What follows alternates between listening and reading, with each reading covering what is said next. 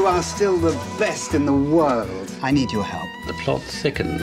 The Capledge family are socialized in the south of France. There's a woman who has them believing she's a spirit medium. You are the greatest debunker of fake spiritualists. She won't fool me.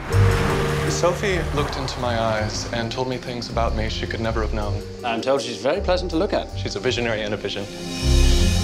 I'm getting a mental impression. Are you from the Orient? Far East? Considering you are Wei Ling Soo, that's pretty damn impressive. You're a very clever little humbug. I think you'll trick me into showing you how I deceive people. Stanley doesn't believe in spiritualists. He thinks you're all scoundrels. She's quite likable, even if she is a fraud. My mental impressions are cloudy. Are they cumulus clouds or cirrus? You're making fun of me. Mr. Taffer is rather obnoxious, but he's not entirely unappealing. I understand you're holding a seance tonight. The planets are in alignment. Now, I will summon the unseen world. Give us a sign. The more I watch her, the more I'm stunned. Could she be real?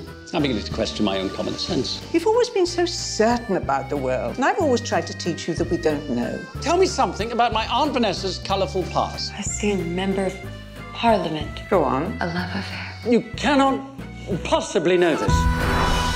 I'm overwhelmed, Sophie. I never dreamed you could look this beautiful. I believe that the dull reality of life is all there is, but you are proof that there's more. More mystery, more magic. We're gonna die! Run! My aunt used to bring me here as a boy. The roof opens up. You can see the universe. It's menacing. You find that menacing? I'd say it was pretty romantic.